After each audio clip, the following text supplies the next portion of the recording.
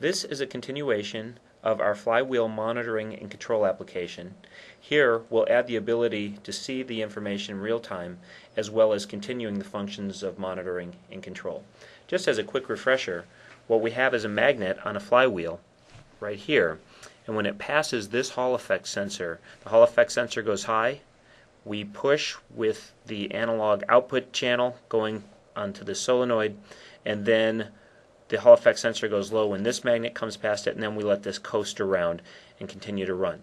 What we'd like to be able to do now is see this Hall effect sensor signal scrolling by in real time as well as performing the monitoring control function. So from our last application, this is the code that we developed. Here you see that we set up the analog input, we set up the acquisition rate, we start it, we go and read a single point out of this thing, and then we take that information and we pass it up to the analog output. I know I have nearly a 5-volt signal, so I'm multiplying it by 2 to get up close to 10 volts, and then I send that out to the analog output, which goes over to my solenoid to drive it. So what we're going to do now is add some other functionality in here. I'm going to add a frame after this, and this will create a little bit of room. Then I'll stretch this out and create some room to put some things in here. So this is our task for our analog output right here.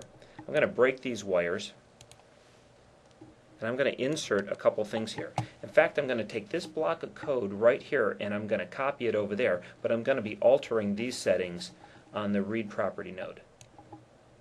So let's take this, hold down the control key and just drag it over here, and it stretches it out. So the first thing I'll do is make sure I run the task information back over to this, because that's all the same. It's on the same channels. So I'll wire those in, and then I'll make sure that I wire these back out so everything's set up when we're ready to do that.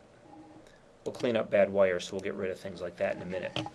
Here though, I'm going to continue to reference this relative to the most recent sample, but my offset, I'm going to tell it to go back minus 1,000 points.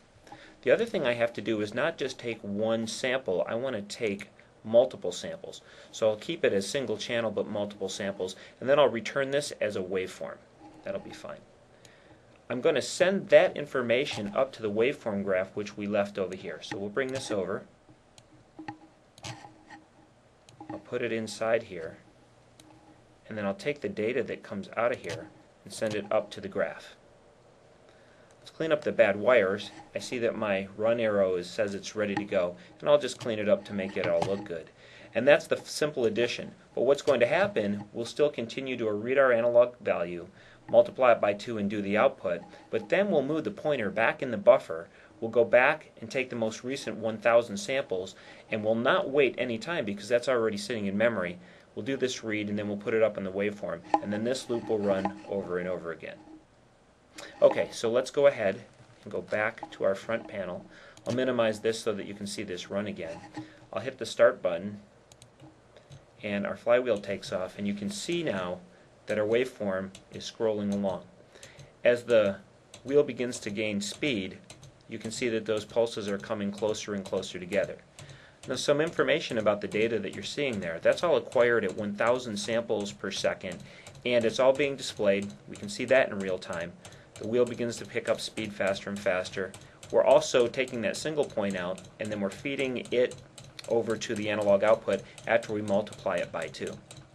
So this is a way that we can use the buffer pointer changes to be able to see the data in real time, see all of this data and not delay this loop at all, and you can see that the loop is really beginning to pick up there as the flywheel picks up its speed.